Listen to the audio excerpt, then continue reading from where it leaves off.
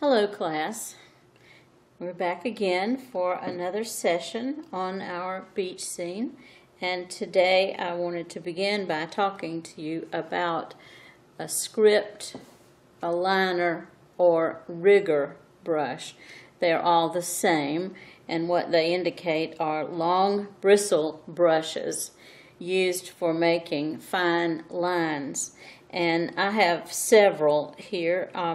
These are both Robert Simmons liner brushes, and these are 0, the number on them, and those are good for fine lines, of course. And we also have some that are size 1. These are 1-stroke brushes. Okay, and this one is another Robert Simmons, which is also a number 1. These are thicker brushes, and they work very well depending on your project.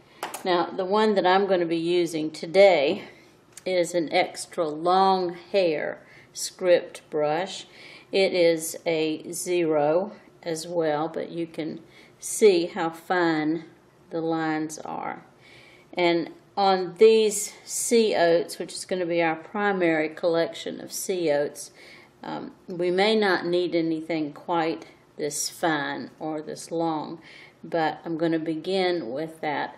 Let me also suggest to you that once you get your paint mixed up, which in this case I'm using Prussian blue, cadmium yellow light, and or cadmium yellow medium, and that just really depends. And I'm going to be putting a touch of red in it to gray it down a bit. But here is where we're going. This is our model painting. We're going to be working on these sea oats and sea grasses today, and the preliminary work is going to be just doing the grasses themselves. I'll be putting in the actual sea oats later, but I have some other sea oats over here on this side, and I haven't decided yet what we're going to do on this painting, but notice all the grasses that we have to cover on this painting. But I'm primarily interested today on getting started on the sea oats. That's what we'll be working on in class.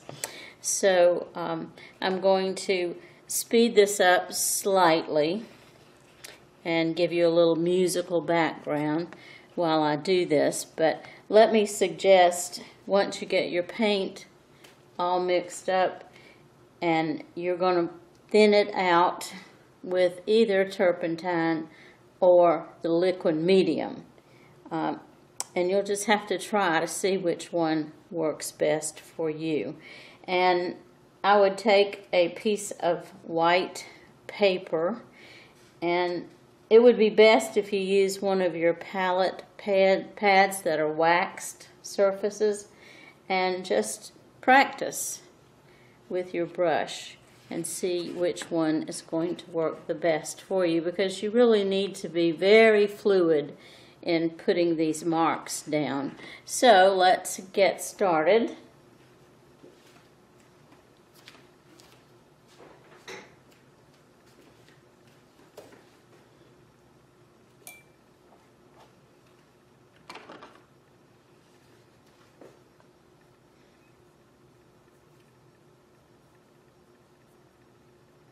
This really requires very fluid paint, but if you are loose with your brush, you'll get much better results,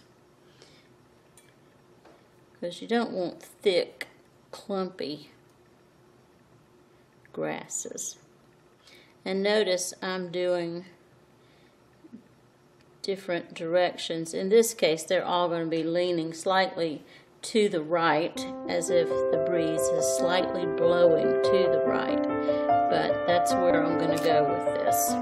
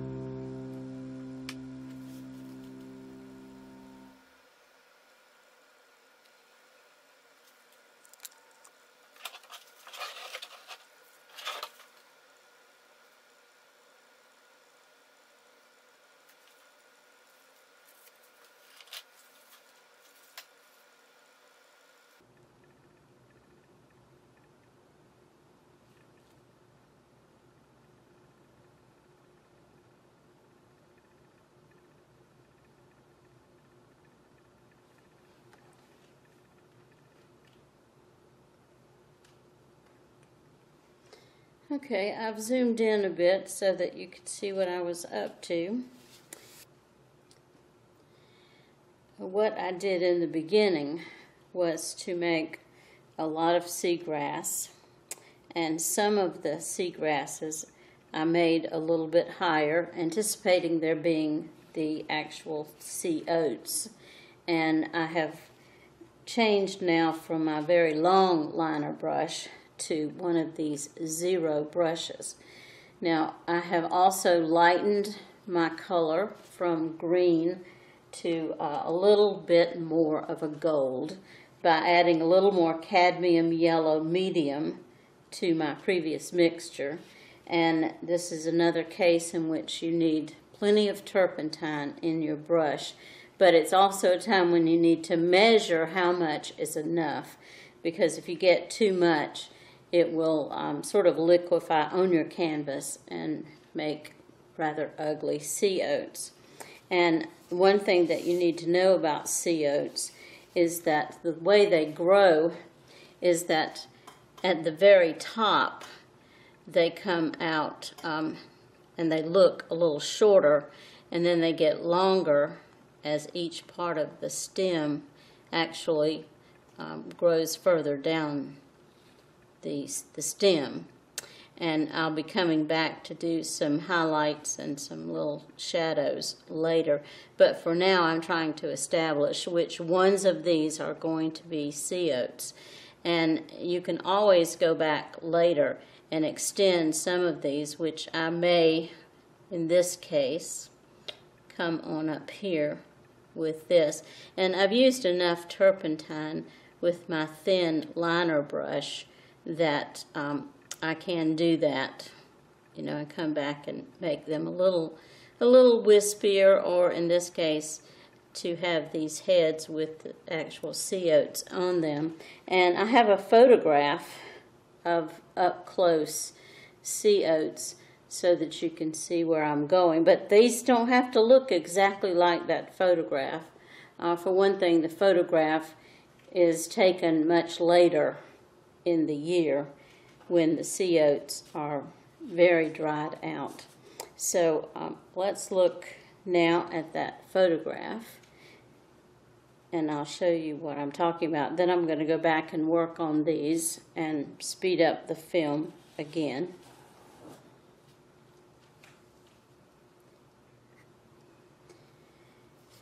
Okay, here is a photograph of a whole clump of sea oats. This is much later in the year when they've begun to dry out more. I want ours to be somewhere between green and this color, but I wanted you to see how they actually grow. And this is a little closer view, and you can see what's happening on each of those little, well, we're going to call them leaves, but they have these little seeds on them. And notice that there are some areas that are darker and some lighter, and we'll be putting in those highlights to give them more definition. But I want you to always remember, these are paintings we're working on. They do not have to completely imitate a photograph. In fact, sometimes you have to use a little creative license to make them look the way you want them to look. And you have to move objects around in your painting sometimes to create the kind of composition that you want. So I'm mixing up a little more paint.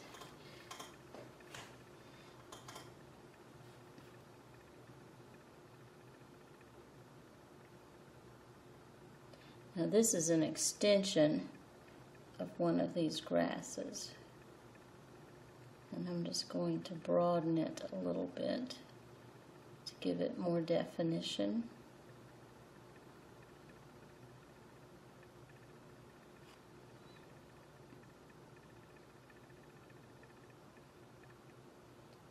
Defining those a little bit more. My painting still has some wet places on it, so I'm having to be careful. And remember that objects that are further away are smaller. So we're going to kind of assume that one is a little bit further back. And it also needs to be lighter.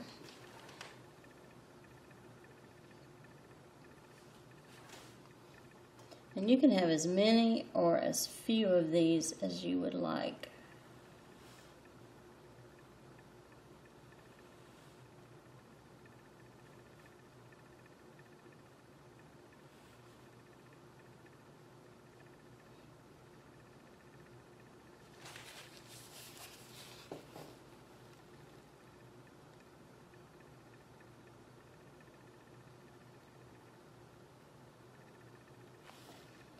Now here you're seeing one thing that happens when you get too much paint, too much thinner.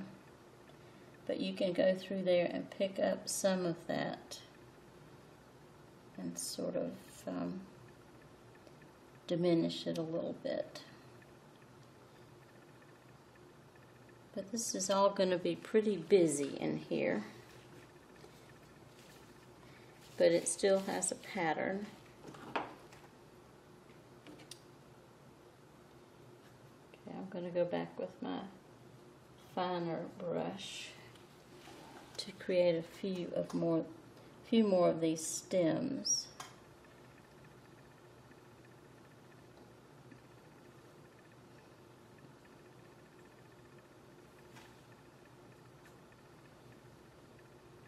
And if you're not comfortable doing this in the beginning, then it's certainly okay to limit your number.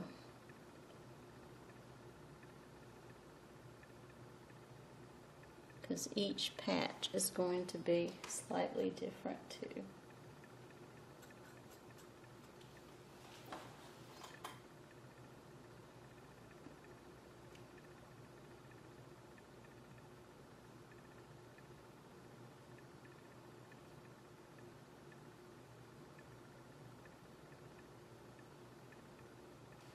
I'm going to put a lot more grass in there.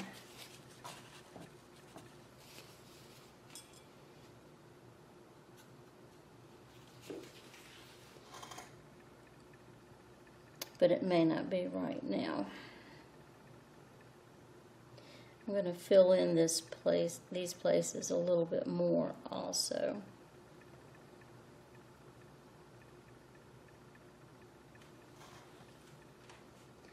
But while I have my paint mixed up,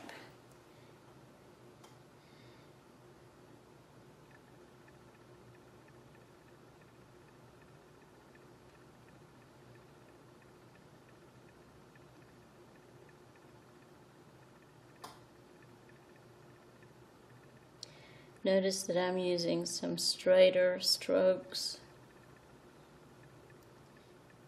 But even in varying your strokes, you can develop patterns by continuing with the same circular motion.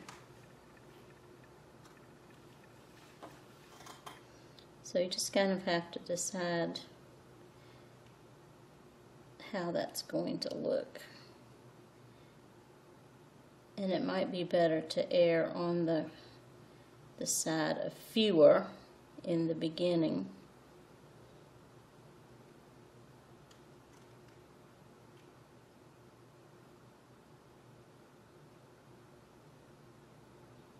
And sometimes when I make a mark, or sometimes I should say when I touch the canvas, if it's too light, it doesn't even make a mark, but that's okay.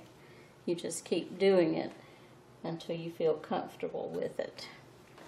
And because we're working with oils, if you don't like one of the strokes that you make, just go right ahead and wipe it out, and then maybe you'll need to use some turpentine to completely get rid of it.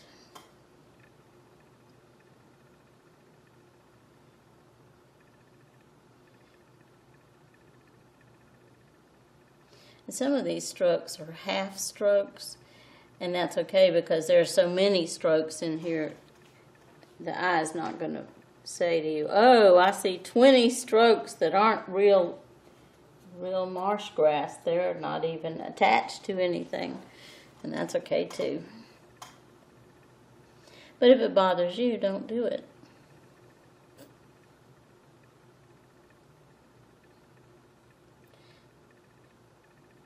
And one thing I would tell you about using this very long hair fine brush is that this is good for sea oats that are sort of in the distance, but as they get closer to you, they really need to be a little bit more noticeable.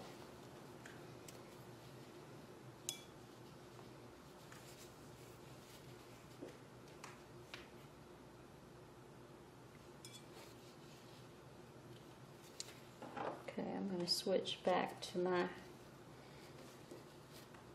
shorter script brush to do some more tops on my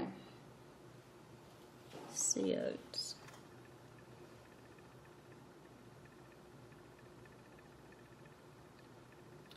And it's okay to extend them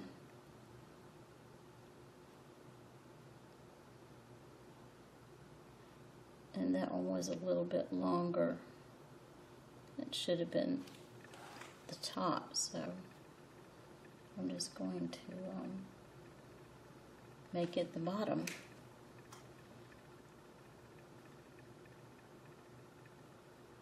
This one I'm going to have standing up somewhat, so it's actually going to have some seed pods or some seed pods on either side. So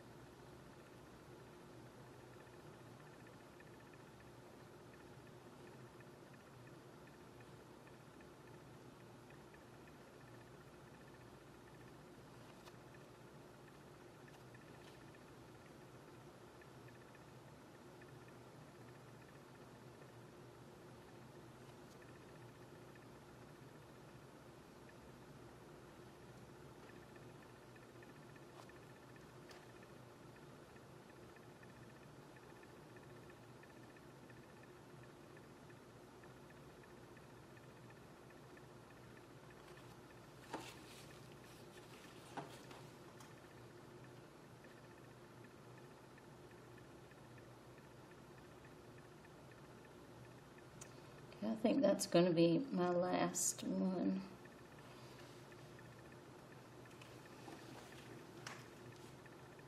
Now, another thing that you can do at this point is put some of the leaves.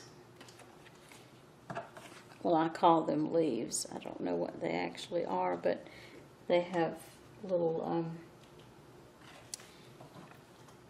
parts that come out of them, and that was too much turpentine.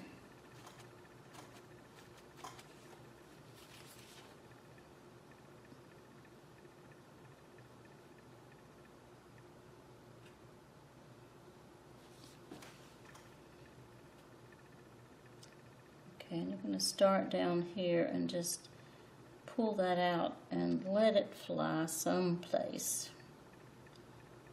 And since the wind is blowing a little bit, then it's okay to do that. Okay. Also makes a nice filler in this area. It'll give a little more interest to this one.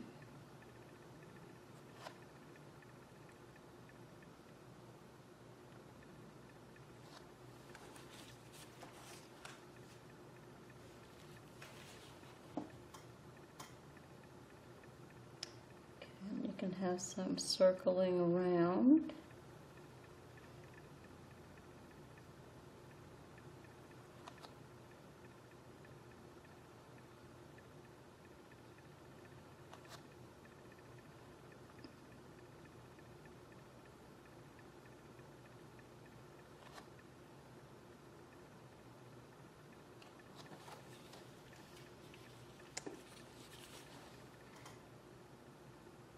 And once this dries, which won't be long, I'm going to go back and do some highlights and shadows, which will give these a little bit more depth.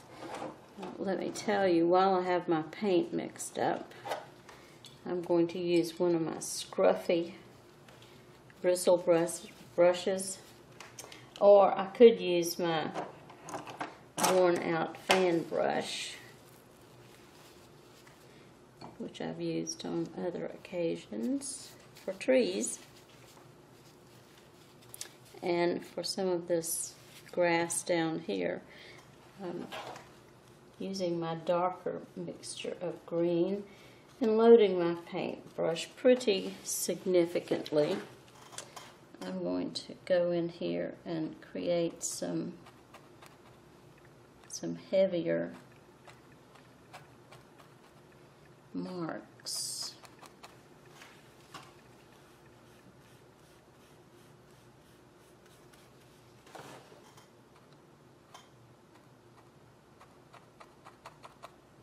And again, a caution about these fan brushes. If you do too much of that with a more rounded brush than mine is, you will end up with a lot of irregular in the sense that you don't see that shape in nature very often.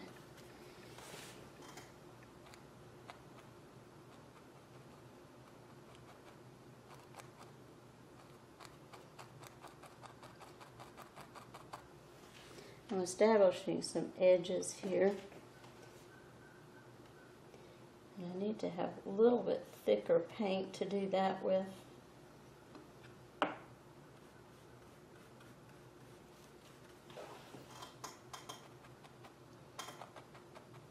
And this is a good time to start thinking about that, simply because when we start working down here, we're not going to want to go back and try to make any changes up here.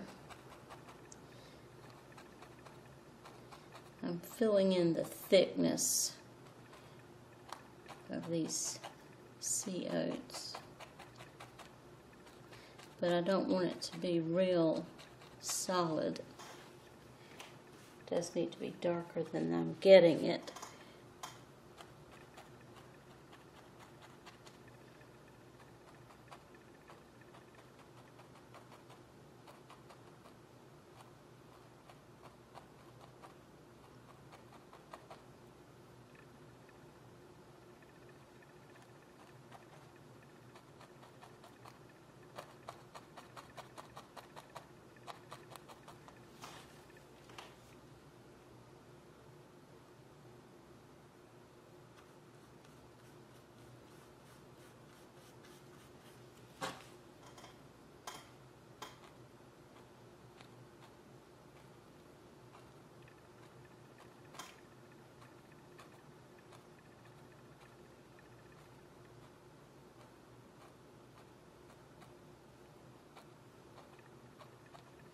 I'm either using a corner of this brush or I'm turning it on its side and still using the corner of the brush.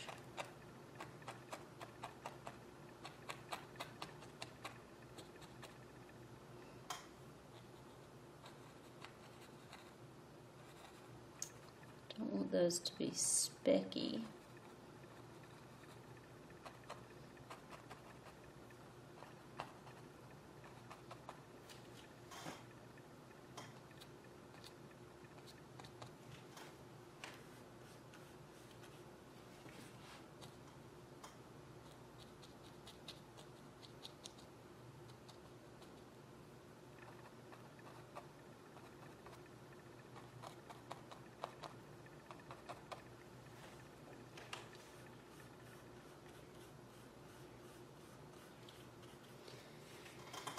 Okay, I need to diminish these blue places. I'm just not getting enough paint on my brush.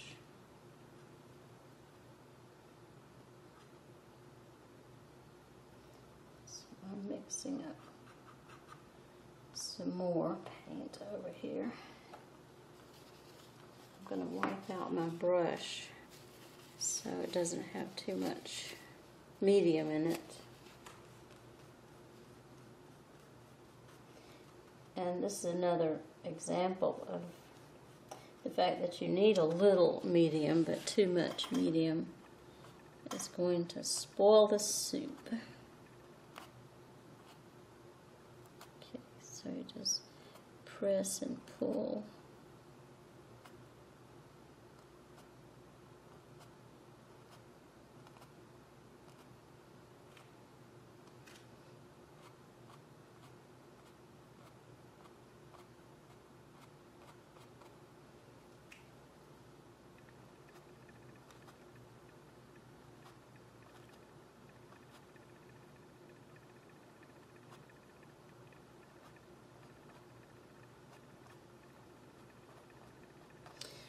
Okay, let's call it a day,